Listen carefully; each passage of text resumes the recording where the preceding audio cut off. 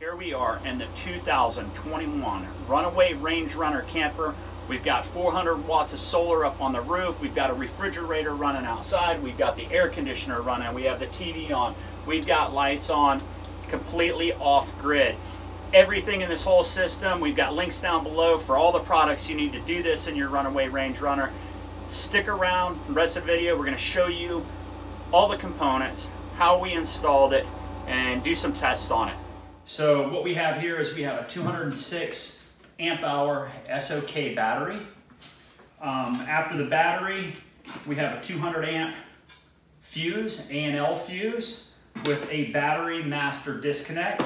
After the battery, on the negative side, or going into the battery on the negative side, we have the a shunt that's going to read the state of charge for this battery.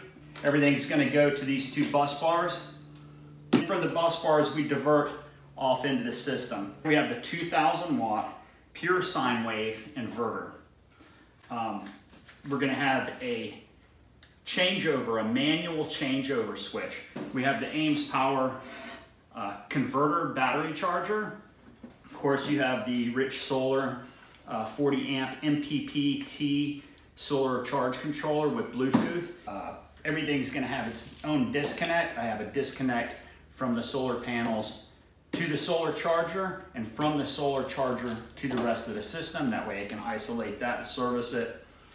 I also have my 12 volt circuit, and it'll be isolated with a 100 amp disconnect switch, and this is all of my 12 volt. I have USBs, I have switches, I have accessory outlets, and I've got plenty of spaces on this to add my 12 volt. Whenever I can run 12 volt, that's my plan. So now what we have to do is we have to put all this together, wire it up right with the right size cables, and we're gonna put it into the 2021 Runaway camper. Okay, so we've got all the wiring done and everything installed inside the front end of the Runaway camper.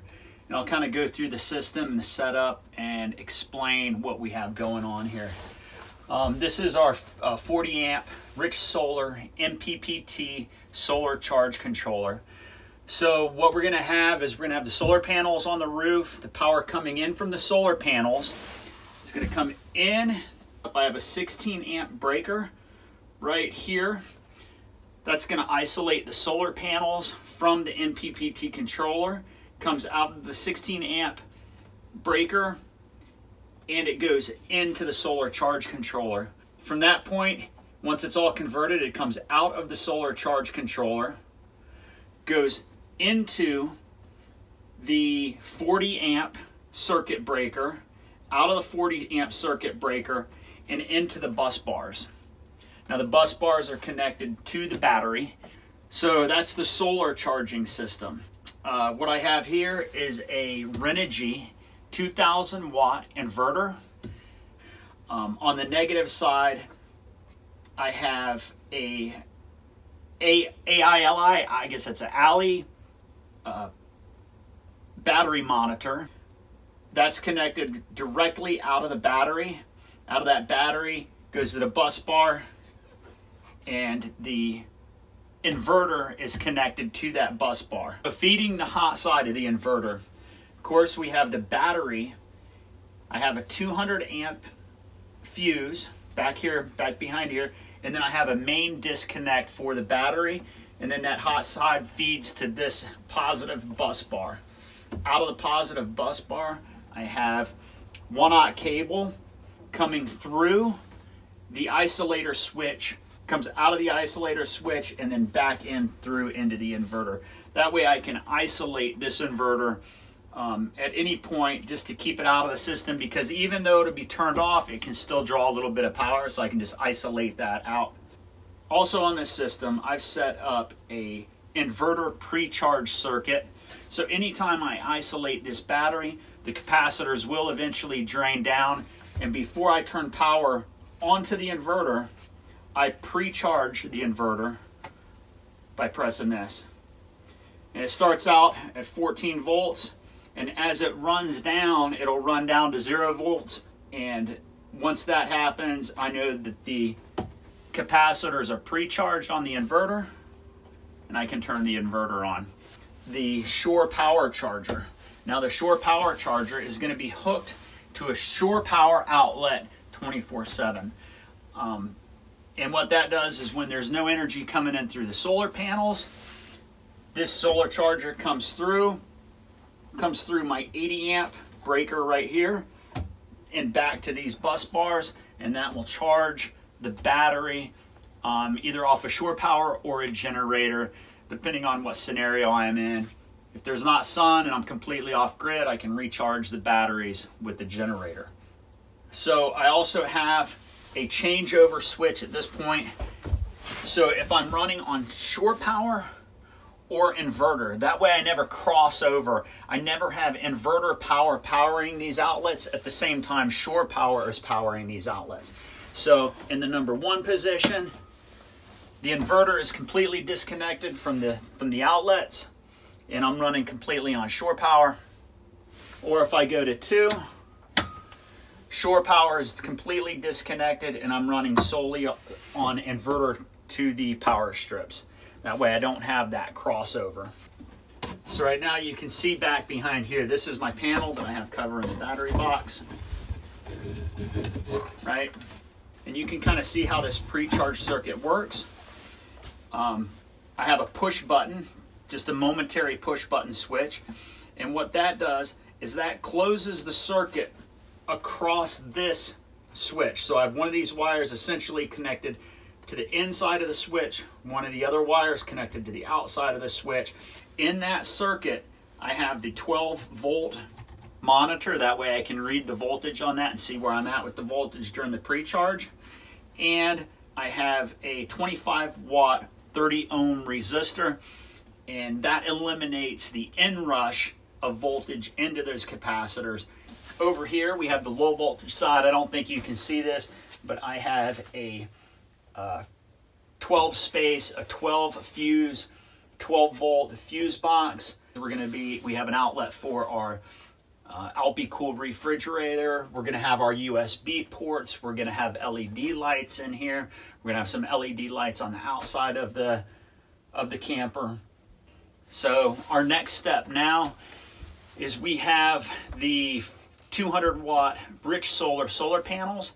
We're going to be unboxing those, getting those installed on the roof. Those are the last 2 sets of wires that I need to install. I'm going to run them in series through. They're going to come through here and run through the 16 amp breaker. All I have to do is hook up 2 wires to this breaker and this project will be complete. All right, what we have here is the Rich Solar 200 watt monocrystalline panels. They come in the 400 watt Rich Solar MPPT 40 kit. It has a 40 amp MPPT controller. It comes with the 10 gauge wires from the panels. It's these right here. They come from the panels into the charge controller, and it also has the 10 gauge wires from the charge controller to the battery. Also comes with a 15 amp fuse, inline fuse. This will be installed in between the solar panel and the MPPT charge controller. Also, it comes with mounting brackets. If you need to use these on the roof, I'm not going to be utilizing these just because of my configuration. I have these racks up here, but pretty heavy duty clips, screws to screw it into the roof, bolts to bolt it onto the panels. It comes with 4 clips for each panel. So let's go ahead and open one of these things up, take a look at it, see how it looks.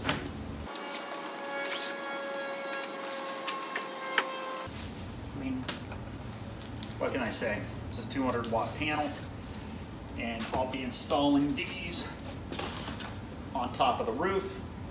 And as soon as we get this installation done, we'll show you how that looks. So I've got the solar panels installed on the roof now, and we need to run the wires, drill a hole through the roof, put the entry gland on, and wire it up. So you can see here, I just used U-bolts through the frame. That's how it's installed. It's super sturdy. This thing isn't going anywhere. All right, everything's all wired up, finished. We've got 400 watts of rich solar panels on the roof. We've got the Champion 2000 watt inverter generator for shore power when we're off grid, when we need it, when the solar panels can't keep up on a cloudy day. Have the Alpicool LG55 refrigerator. Let's take a look inside, see what we have here. All right, our 12 volt fuse box with our low voltage coming off of it. All right, we've got the circuit back here, and that's for the external plug for the refrigerator or any other accessory that we'd want to plug in. It's a SAE connector. We have a couple of USB ports. Right now I have a light plugged in. I have the antenna for the television plugged in. So let's go ahead, and what we'll do is we'll turn on the 120 volt circuit. So the first thing I need to do is charge the capacitors. So we're running down the voltage. We started out at 12, we're at 10, 9. We're going to run this down until we have no voltage differential. So right at 4 volts, we start losing the voltage meter because it needs at least 4 volts to run. That means we have no voltage potential across that switch. That means the capacitors are charged. Give it just a couple more seconds. We're good. Now we can turn on and energize power to the inverter with this switch. So now our inverter is energized. We can go ahead and switch on the inverter with the switch. You hear it power up. Then we're going to go ahead and turn it on inverter power to activate the power strips. Those power strips are what the television is plugged into, the air conditioner is plugged into. Television's powering up now. Definitely. Right. Got good coverage with our antenna. One of the big problems with them is that they change the channels. All right, so we have all the TV we need. Now let's go ahead and turn the air conditioner on, show that the air conditioner works. So we're going to start off with fan low.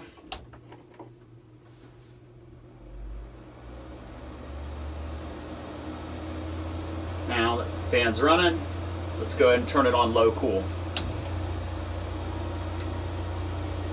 So all of our accessories right now, let's go and turn this light on. All of our accessories right now are drawing 19 amps.